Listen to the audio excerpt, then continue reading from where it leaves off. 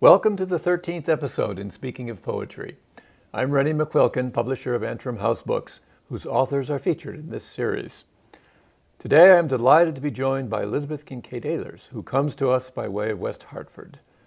She is a woman for all seasons, being a psychotherapist by day, a poet by night, an adoring grandmother by nature, and a PhD in English and American literature, creative writing as well. Elizabeth is the author of 3 full-length poetry collections and a contributor to anthologies featuring the River's Edge poets, a group she formed and still shepherds. She has given many readings throughout the Northeast, including one at the Sunken Garden Poetry Festival. As a psychotherapist and erstwhile English don at Trinity College, she has written numerous scholarly and psychological essays. But it is as a poet extraordinaire that she joins us today. Welcome, Elizabeth. Thank you, Rennie. Thank you, Rennie. We'll see. I'm going to read something first from this first book that came out in 2005. It's called Leaping and Looming. And it was not published by Antrim House because I didn't know Antrim House at that time. It contains selected works from about 25 years. I'm going to read a couple of them that have been most requested and most known. The first one is My Mother's Closet. My mother's closet sloped, shoes mated in odd positions. Boxes stacking the back wall kept the eaves from plummeting to the hard, narrow-boarded floor. Afternoons I drifted through the quiet from one closet to another. Hers was best, I could smell her there.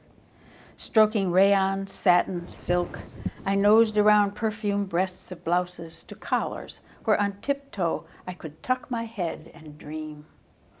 Turning my face away from falsely scented seams, I wrapped long sleeves around me.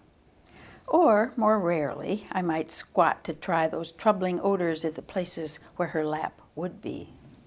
Oh, it was risky. I had been forbidden.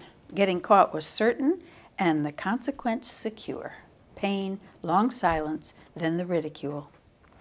But I was a fool for love, so I returned to kneel among the tumbled buckles, straps, and heels. Shamed by deprivation, wondering at my own dumb need, I pulled the surplus of her skirts about me and sought some place beyond. Detached from sadness, blame, or anger, I breathed my way back to my mother, and in that imagined motionless dark, we were at one. Okay, and then this is a long poem. This is the longest one I'll read, and it's set in Georgia in 1948. It's called An Incident in Georgia in 1948. I was born in Michigan, but we've moved down to Buckhead, Georgia, and that's where I went to school. And I had been started out in northern Michigan, and now I was in the South, and it was quite a shock, even though I was little at the time. This took place toward the end of my life in Georgia. An Incident in Georgia in 1948. 1. What she remembers and what she cannot forget. She remembers the big black woman slowly leaving the downtown bus. She remembers watching her start to cross in front of the bus, the green light drawing her on. She remembers seeing the black and white coming fast, flashers blinking without a sound. She remembers knowing what was going to happen and watching while it did. What she cannot forget is the slow, stately rising of that big black woman, her flawless, silent spinning in the bright Atlanta air, her decent, steady falling, head first toward the waiting road.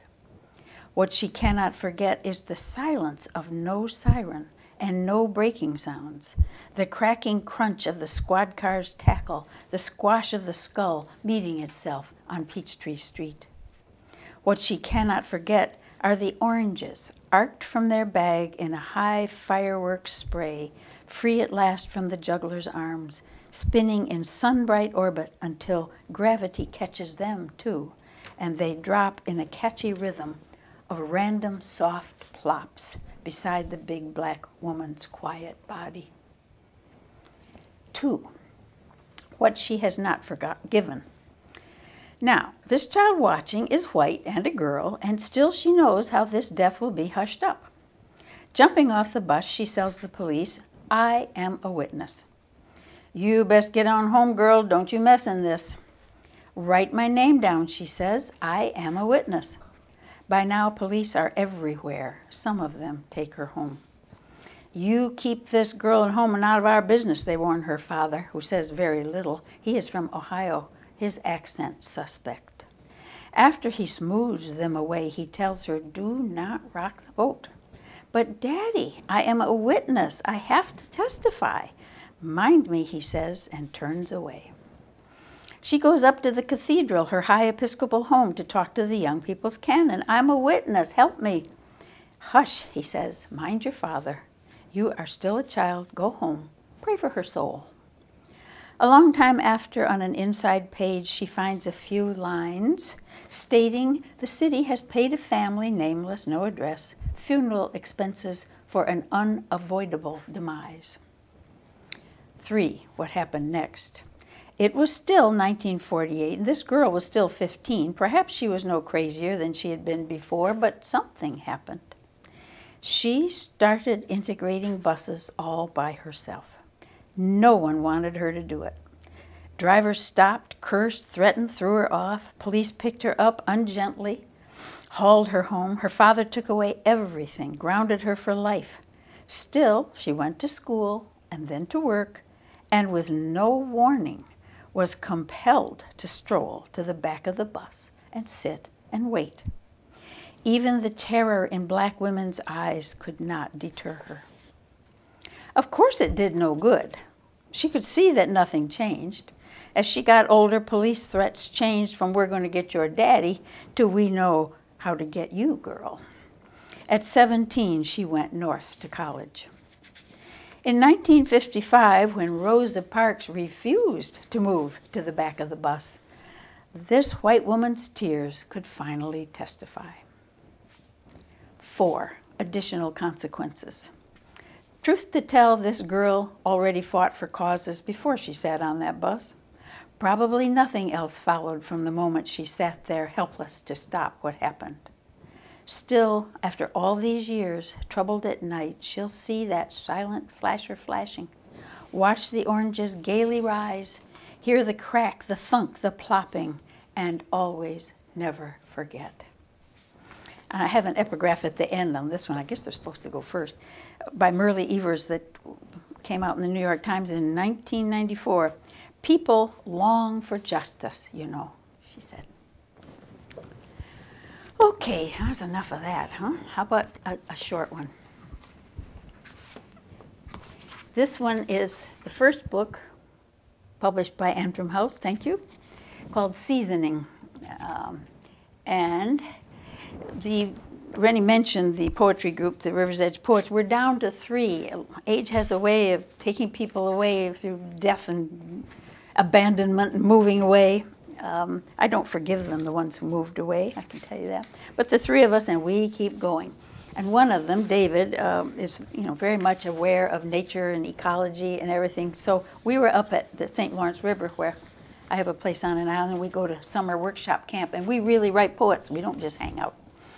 And there he was, all excited about one thing, and I said, okay, I've got you. So here's a short one, a haiku. Summer haiku for David. The man of nature, running to see butterflies, tears a spider's web.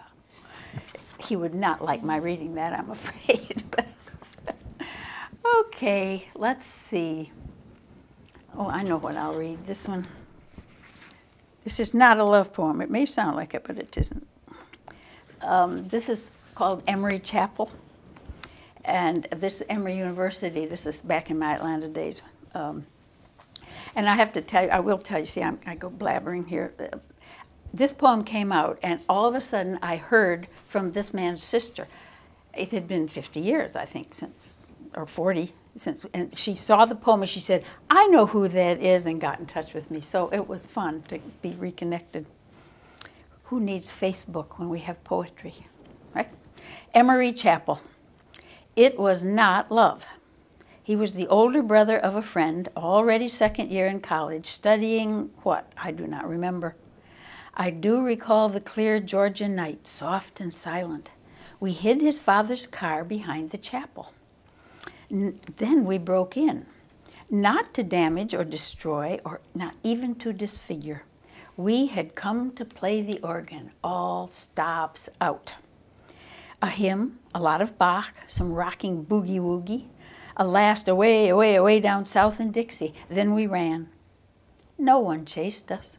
Nothing untoward occurred. I'm not sure I ever saw that boy again. I heard his life did not go well. Okay. How about, well, this is going to sound like a love poem, but it's not really a love poem, you know. It might be, I'll try to be good, I'll try to be good. This is called A Love Poem After the Fact. This is set up in Maine, in the Rangeley Lakes district. A love poem after the fact. Once, without warning, he put on skates, skimmed over wilderness ice, arms out and lifting, right as marsh hawk wings, clean lines in the gleaming day. She watched from his kitchen window, hands dishpan warm in the cabin sink. A man of moving grace, engraving faultless signatures, he edged the unmoved lake. Racing to open the door, she called through still dark firs, if ever I never loved you before, always I love you now. He smiled, spun, rose to mark the air, came down to carve the perfect shapes once more. As long as she would know him, he would not skate again. Okay, here's one.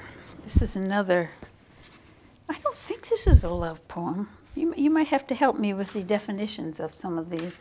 There's some loving in it. It's called dolce assai, which is a musical term meaning sweet enough. It's about people going to the opera down in New York. Anyway, dolce assai. Both old academics, one former, one retired. They'd met by way of opera, each with a passion for it, strong enough to warrant the bother and expense of getting to it.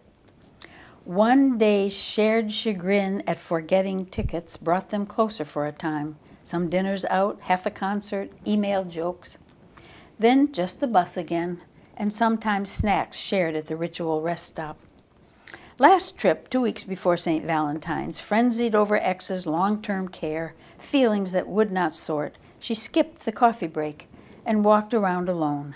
As the coach left the city, she paused to say hello. He moved over and she sat down, meaning just to chat.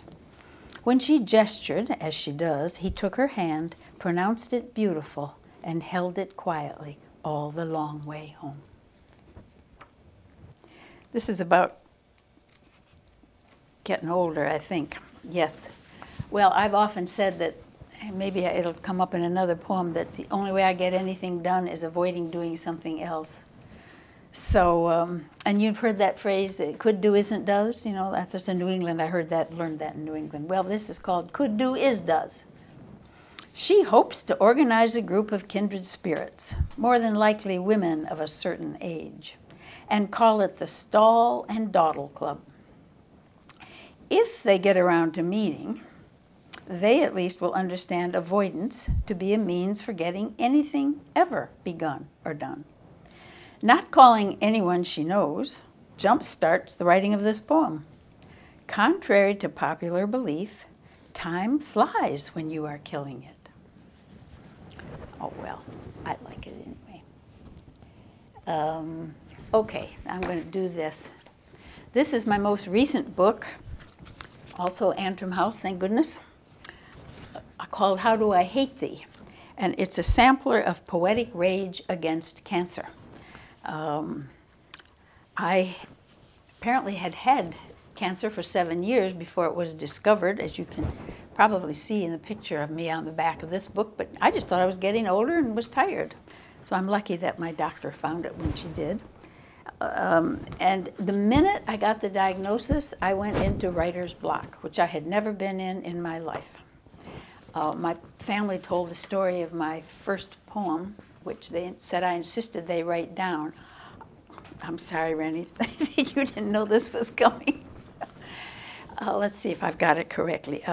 Roses are red, violets are blue. I love a cow who gives milk and goes moo. And that's part of the family history. I have no one left to dispute that with. So that was my first poem. Well, here I am in writer's block. And and the poets were coming. The poetry group was coming. And we always have to have a poem. And what was I going to do? And I couldn't get by it. So I said, well, if I can't write one, I can read them. So I got out my old anthologies and teaching texts and whatnot and started reading poems I liked. And I came on John Donne's Go and Catch a Falling Star, Tell Me Where I Lost You. And all of a sudden, this hot, molten lava of rage came up that said, I won't use the language that came up, John Donne, you go catch a falling star. I'm busy catching falling hair, coming out from the chemotherapy. Well, I said, that was fun. I'll finish that. So I blasted that poem apart, and I took it to the poetry group. And I haven't forgiven them yet because they said, well, at last, now we're getting some real poems. And so for, almost 2 years, I guess, I kept beating up on poems. And I want you to understand, I only hurt the ones I love. I didn't hurt any others. So that's what these are. And I'm going to just read one. Well, I want to read a little bit. I want to tell you how this came about so people understand. People would say, how are you? And I say, well, I've got cancer. And they'd say, oh, you'll be fine. Don't worry about it. And very dismissive, just, oh, you'll be fine. Think positive. Up, let's keep up. Smiley face. And this rage would start up again. And I finally said, this is crazy. That's not going to help. That doesn't help anybody. So I started studying anger and my own anger and the help that was coming. So I'm just going to tell you this. Healthy anger is not negative. It helps us focus energy that can be used to resist, to fight, to overcome. Repressed anger creates depression or a dissociation that leads to unreality. Neither condition will aid to healing. And so don't do that to people, of your friends who are sick. Say, is it something I can do to help? Would you like me to bring you chicken soup? Can I drive you to your infusions? Can I help? Don't say, oh, don't worry, you'll be fine. Or else you may get a book of rage directed at you here. Okay, where is that? Page 29. So I'll just read the one out of this.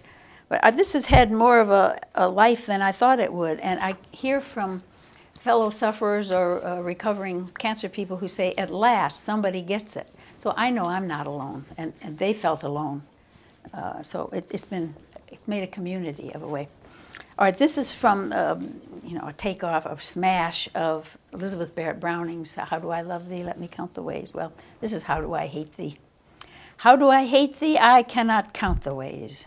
I hate thee with the muscle and the might my body traps when falling out of light and hope and joy and comfort, even space. I'll hate thee to the bottom of my days, steadfast in claiming thou did not have the right to sneak into my blood some brooding night and twist my path into a sunken maze. I hate thee with the energy I kept for children, peace, and justice all around. I hate thee for the way thou held me prepped, 7 years, I'm told, till thou were found, thou so adept, and I so damned inept. I'll only hate thee more from underground. Okay, that's that. I won't hurt you with any more of those. Oh, where am I here? Oh, and here's one. If I'm not mistaken, I think you like this one. We'll see. Didn't I hear that you read this yourself one time when you were pretty sure I wasn't there to hear it?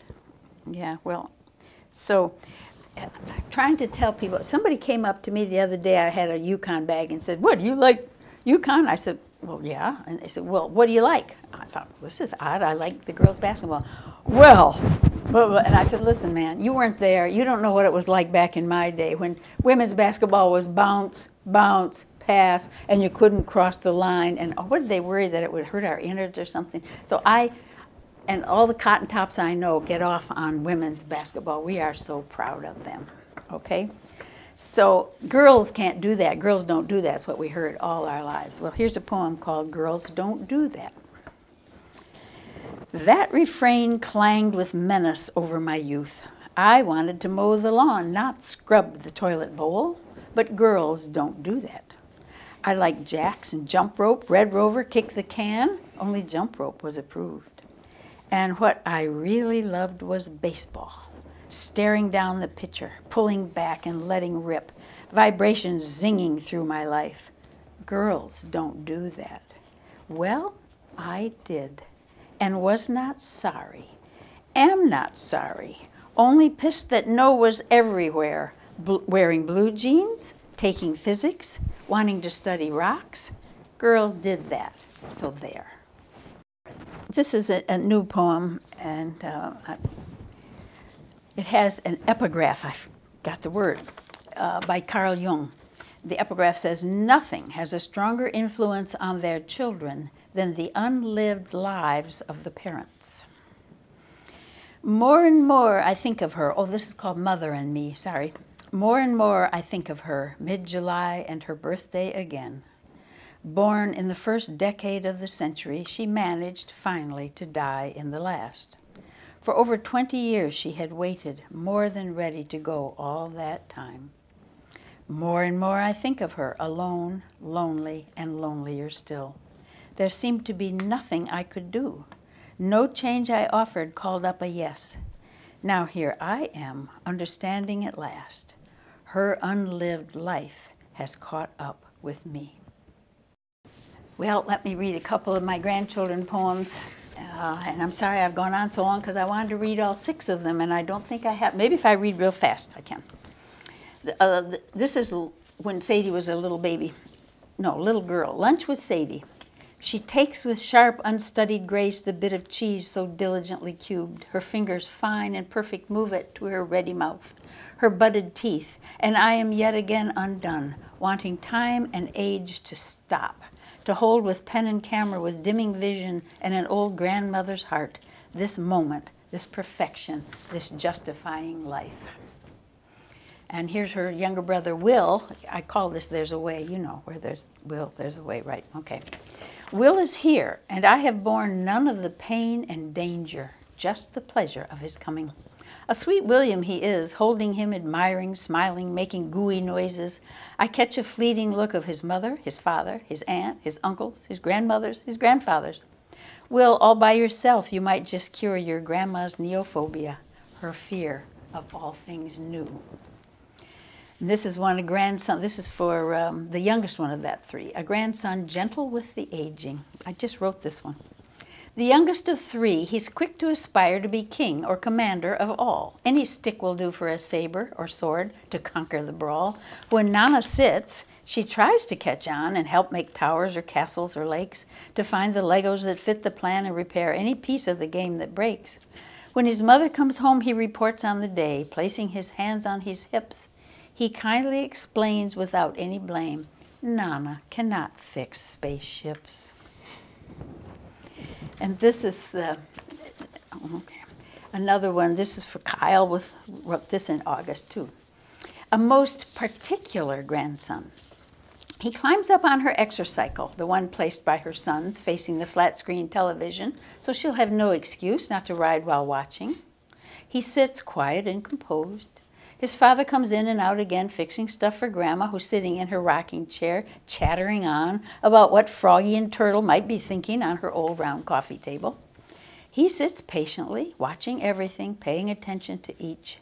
When at last she stops blabbering, he looks her right in the eye and says, 'I do not think so, Grandma. I don't think so at all.'" And this one is Coming Over the Mountain for Jackson, who's the youngest. And you know that, what is that, an old nursery rhyme or a song, Coming Over the Mountain? Well, this one, "When I'm coming over the mountain to see you, little one, I won't be driving 6 white horses or wearing red pajamas. Yet I know how we will greet each other with quiet observation and share a little smile. This trip I see forsythia, some wildly yellow, some restrained, some red buds near the rushing river. What cheers me most are greening willows, long since the true first sign of spring. Jackson, I imagine you will want your supper first before you're ready to play footsie with me. And that's how it should be. I just wish you could know how you have helped bring spring back into my life and pulled my winter out of discontent." And the last one I want to read is This poem, and I won't go into, though I'd love to, about what happens when you write a poem on demand and the pressure that builds up, how painful it is. So this is a river poem. This was a wedding poem. It took me 6 months, and the poets hoped I never had to do another, and I ended up having to do 2 more. River poem for Morgan and Rory on the occasion of their marriage. One evening this summer, just at dusk, 2 black ducks light on the rocking dock. They are, I think, taking a break from rough water and rising wind, sitting, picked out by the setting sun, comfortable, close, and trusting together. Up in tall grass nearer the house, fireflies begin their evening dance, a silent show of perfect light, not as random as it appears, part of things as they are and have been a long time. In the still dark before morning, I lie and listen hard as one loon calls and calls, flying over, flying back. At last the other answers, and I can sleep again. This is all I ask for you, this staying together in whatever is, steady in all winds, on all waters, shining for each other in the evening, answering one another in the night. Thank you, Rennie. Thank you really for asking me. I hope it was okay with you. Wonderful with me. Okay. Oh, Elizabeth, that was all over too quickly. As you said, time flies when you're killing it. Thank God you were not killing it, but perhaps killing a little bit of cancer, killing a few of the blahs, and letting that hardball rip right into our mental mitts. So thank you for that wonderful half hour. It had been an hour or more. And I want to also thank Ken Picard and Karen Handeville, who make this program possible, and say to you that if you would like to learn more about Elizabeth Kincaid-Ehlers and read samples of her work, please visit the Antrim House website, antrimhousebooks.com. You may also be interested in other Antrim House poets. Not that any could live up to Elizabeth Kincaid-Ehlers, of course, but if you would like to see others, they're on the website. And do come back again next month for the 14th installment of Speaking of Poetry.